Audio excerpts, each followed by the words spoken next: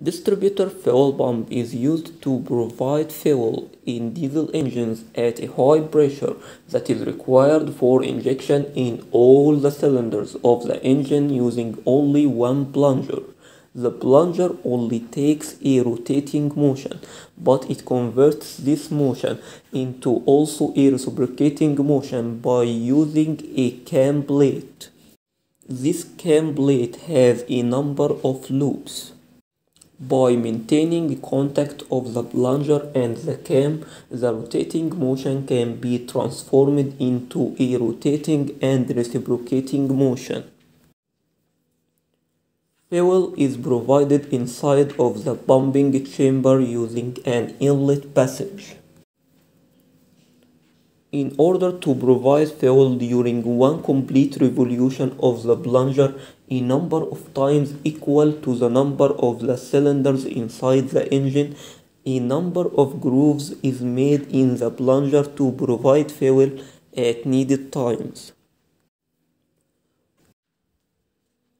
When these grooves is not aligned with the inlet port, fuel will not be provided during this time, and the plunger is now able to pressurize the fuel. One outlet passage inside of the plunger is provided to deliver the fuel. When this outlet passage is aligned with an outlet bore, it will provide the fuel to this bore, which is connected to a delivery valve that is set to open at a specific pressure by means of springs.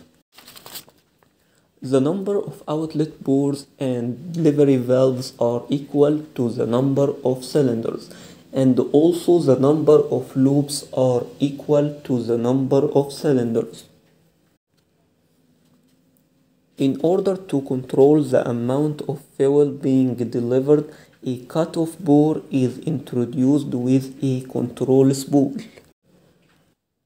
When the cutoff bore is covered by the control spool, fuel can be delivered, but as soon as the cutoff bore is uncovered, fuel will exit from it and won't be delivered to any cylinder.